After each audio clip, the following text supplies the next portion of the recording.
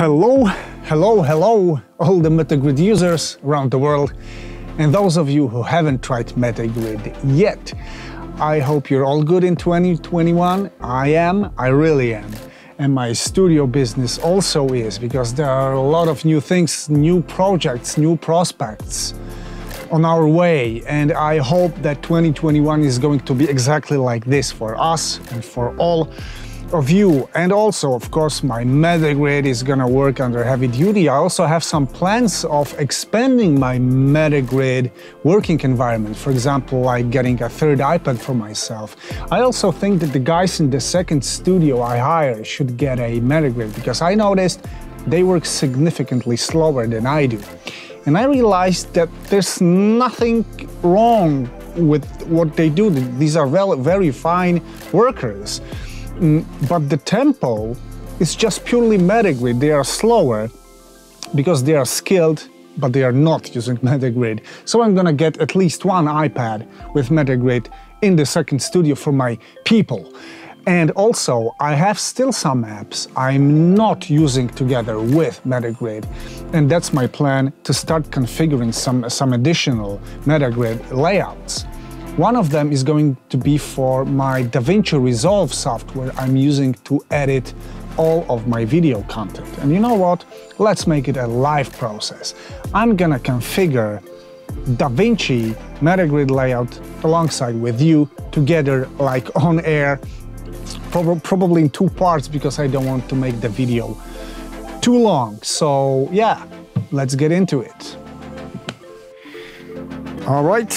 My OBS window is here working. You can see it also empty on my tablets. My Resolve window is here and also it's empty. Yeah, Resolve, no preset, nothing. And guys, this is for real. I mean, it's on the fly. I have nothing here. I have prepared nothing. I just launched my Resolve. Please take into account, this is not a Resolve tutorial. This is the way I work in Resolve, and this is mainly focused on setting up my MetaGrid to work with Resolve. So this is an empty project just started in Resolve, and probably I should start with just opening key commands. And keyboard customization is here. It's Control-Alt-K, as you can see. It's here, and you know what? That's gonna be exactly the first thing I'm gonna put on my iPad. So, as you remember from all the previous episodes, I just click Edit. That's my main grid. It's like 6 here, 5 here, it's 30 buttons. Well, I'm gonna change this view, so I'm gonna get into View Editor, and this grid should be bigger. So the size of this grid, I think I'm gonna be more comfortable with this grid for just for the beginning. Maybe I'll expand this later. And just to activate the button so it's visible and usable, I press it twice. Yeah, I have this green little thing. Let's entitle this Key Commands simply, and this is Control-Alt-K. So I tap here to add commands. I get into shortcuts, Control-Alt and K. And let's find a cool icon for this. Maybe a keyboard icon is like an obvious choice. So where is that gonna be? I told you, guys have created so many icons. Like, it's a gigantic work what they did, maybe somewhere in computers, or yep, that's gonna be my icon for key commands in Resolve. And the color of the button, background color, is gonna be black for now completely, and the button color, I mean, no, let's make like the settings, the general settings should have a background, at least for me. This is how I set up my MetaGrid. So let's make it Resolve is something kind of a blue thing for me, like that would be a cool choice. So let's make the background blue, and let's make the icon color white, simply. So this is my first button for using it with Resolve, and let's see if it works. Boom. How can it not work? Actually, this is MetaGrid. It always works. It's stable.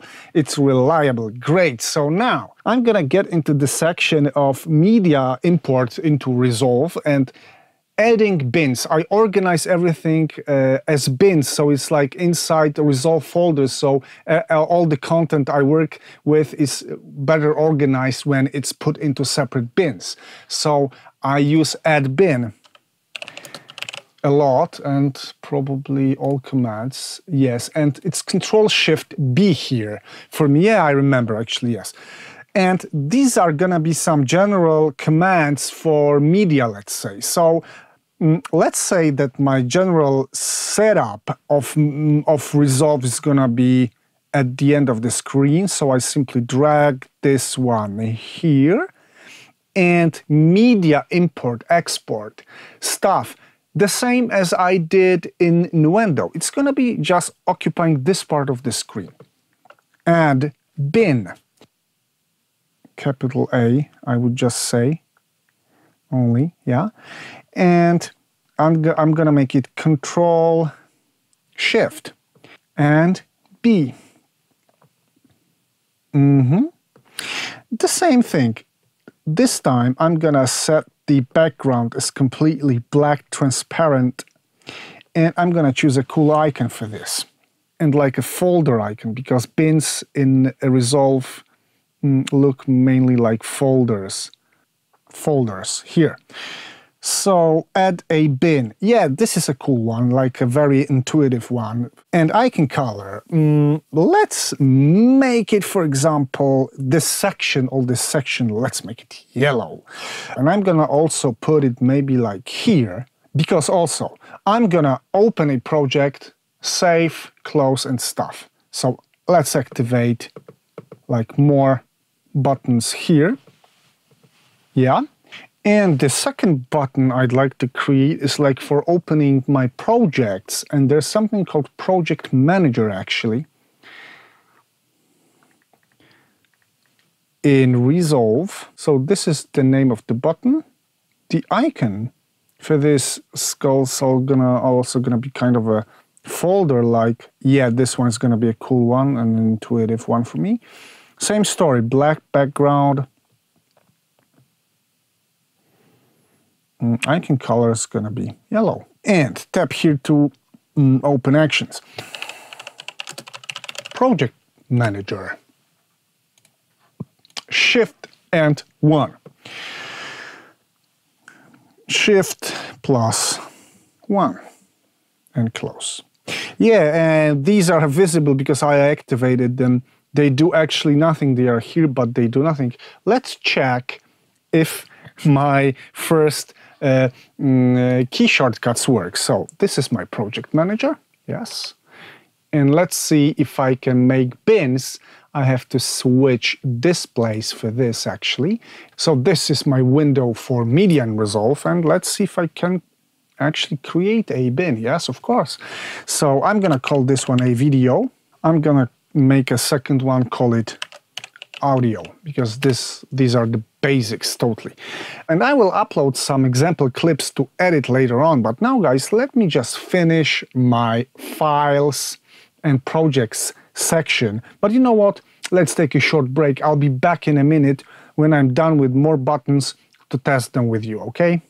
Okay, I think I came up with some basics, and I also created some shortcuts in Resolve itself, because yeah, that's it. I told you before, MetaGrid makes you know your app better and take new things, squeeze new things out of it. So yeah, new keyboard shortcuts, so it's all here accessible. It took me like really 3 to 4 minutes. And yeah, let's take a look. It's here. I have a project manager, I have a new project to create, I have project settings, I have a quick export of a project, really useful function. Also, I can add bins and add timelines in my media section. And yeah, actually I feel like maybe I should move it here. Here, this one maybe should be, yeah, actually, when you drag the button, it's gonna move all the other buttons accordingly, as you could see, but no worries. When I swipe a single button down quickly, it's gonna swap with a selected button. The same here. Boom, boom. Yeah, it's better. And actually, as you can see, I made this yellow like graded from lighter to darker. It's also cool in the color palette of MetaGrid that it's fixed, but it's well thought out, so things look cool and well organized. Okay, guys. So here I got my key commands, here I got some media creation tools and project settings like project tools, and also I got some key commands here, and I think some additional settings here would be really cool, like the main setup window, for example. And you know what, this time I feel like tapping it with 2 fingers twice and then pressing it with 2 fingers to copy the button. It's here. It's an exact copy of a button. And now I'm gonna have, I need preferences. It's Control plus comma. Okay, so I'm just gonna modify this. Control plus comma. And preferences, of course, need a different icon. So let's go to this very settings. Maybe there was something like settings, I think. I'm using the cog already, but I'm not using, for example, anything like this. Yeah, that's a good choice. Close. And now, of course, it works. Guys, okay, so I have my media and project section here. I got some very basic preferences, key commands that I'm gonna need at hand. And the next thing is gonna be editing itself. And lots of commands to use are exactly in the edit section, like cutting, splitting, copying the files, rippling, not rippling, etc., etc., etc. But you know what? Maybe let's do it next time, because I really feel that it would be cool if my videos were shorter sometimes. So no summing things up today, because we're in the middle of our process. But you know what? It's been already fun. I already feel empowered and like ready to work again in a faster way, even with this. And yeah, I can't wait actually to continue. And now I'm gonna edit all this using this. So guys, take care, and I hope to see you very soon with this small Resolve setup. Cheers!